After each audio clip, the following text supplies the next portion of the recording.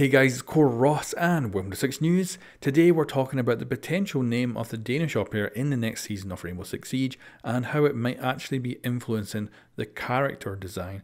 And I'm going to do a little bit of theory crafting here. Let me know what you think in the comments below. So first of all, this comes from a text-based leak, but it comes from a reliable source that's given us good information in the past. But it just wasn't enough for me to make a video on the Core Ross channel, so I thought I'd throw it together in the news roundup on the 6 News channel.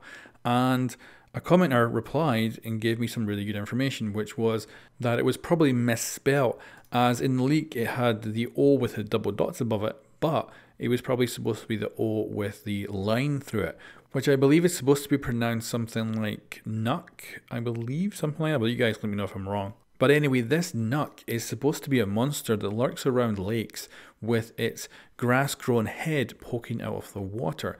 Now this is where I'm going to start beginning my theory crafting here, because the leak also says that this operator is going to be cute and fan favourite. However, that person who leaked this information did actually have another post where they said they didn't actually have photos of these operators. So my thinking is that the actual cute and fan favourite is a red herring. I don't think that's the case, because this monster is pretty cool. It's interesting, you know, grass growing out of its head and that, being very spooky. And of course we have the Danish frogman look, which looks incredible. So to take these two things, the cool name of a monster and of course the incredibly cool looking Danish Special Forces frogmen, I think to give all that up as, you know, the designers of this game would be stupid, right? It'd be terribly weird to make a cute operator with all that incredible artwork you have that could potentially go into this incredibly cool looking operator. I think that we're going to actually see an operator who looks as close to a monster as we can, looks spooky as hell, but not only that, after researching this monster a bit more, it was interesting to find out that depending on geography, it's either a female or a male. So my thinking is when they announce this operator, they're not actually going to say whether it's a male or female operator, because that's our usual thing. We have one guy, we have one girl. That's how it's been for Rainbow for a long time, and it's been relatively consistent.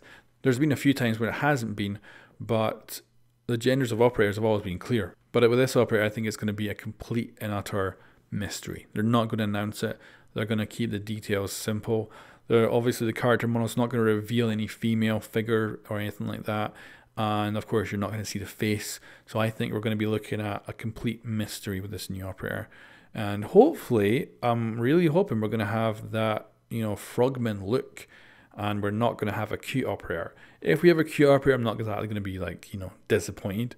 But I would much prefer if we get further into the frogman look and kind of match up with the name of the operator as well, because I think that would be perfect, and I think it would be a good little twist on this. Now guys, just a quick summary of this conclusion. So first of all, this is based on leaks, so take a huge grain of salt with that.